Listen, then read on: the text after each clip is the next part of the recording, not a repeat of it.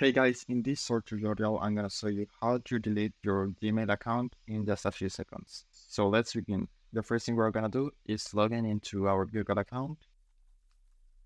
Okay, now once we are logged in, we need to go to our profile, then manage your Google account. Here you will find data and privacy.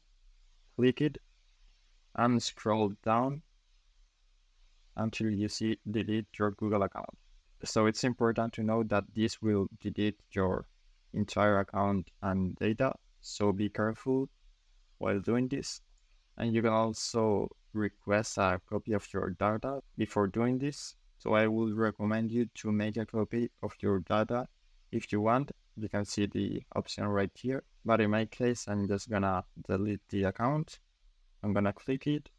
And now here you got another reminder to make a copy of your data before deleting your account. And you will see all the content that will be deleted if you want to delete your Google account, because remember, you are not only deleting your Gmail account, but you are deleting all your Google accounts. So for example, in my case, I will delete my YouTube channel and my Gmail. You need to read all this information and then check those checkboxes if you agree, and you can delete your account.